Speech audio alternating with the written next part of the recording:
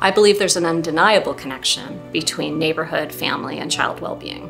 We all do better and feel better if we experience a sense of well-being and a sense of belonging.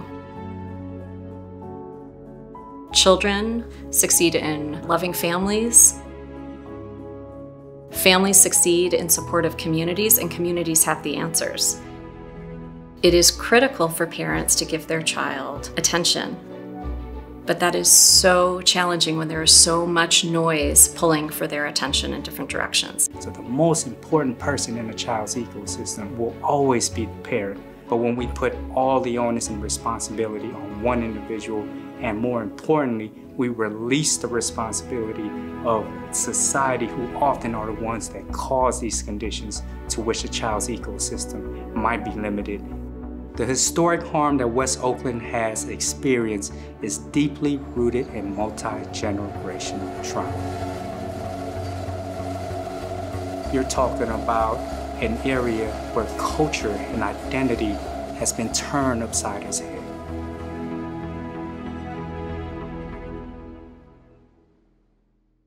When you're in a neighborhood where sometimes resources are slim to none, your parenting skills are doubled sometime with making sure that you provide for your own kids and making sure that they're safe within this neighborhood that you want to see be better.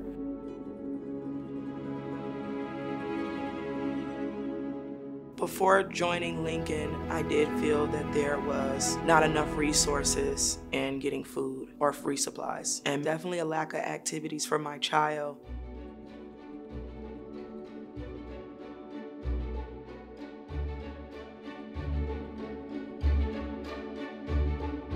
First Five has greatly enhanced our ability to support our community. With the support of First Five Alameda County and the Neighborhoods Ready for School initiative came a wealth of resources, of brain power, of people power, of connections and community that allowed our Mandela Family Resource Center to truly thrive.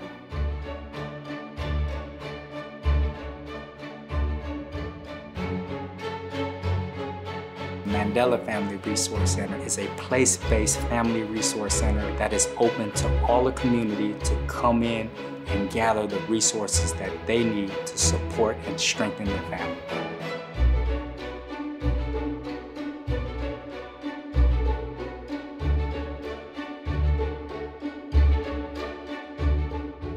Lincoln has programs that assist families with delinquent rent. I was able to receive childcare, play groups once a week, parent classes once a month.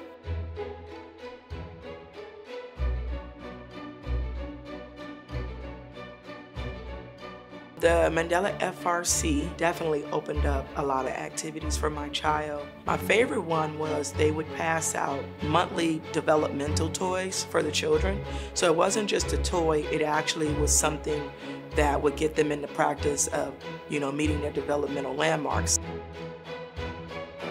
Place-based initiatives are critical in how they benefit community. Oftentimes, we have asked traditionally for families to come to us. In the medical model, if someone was sick, if their young person had asthma, they would have to go to a medical office and walk in there. Place-based model says we are going to you, and that is critical.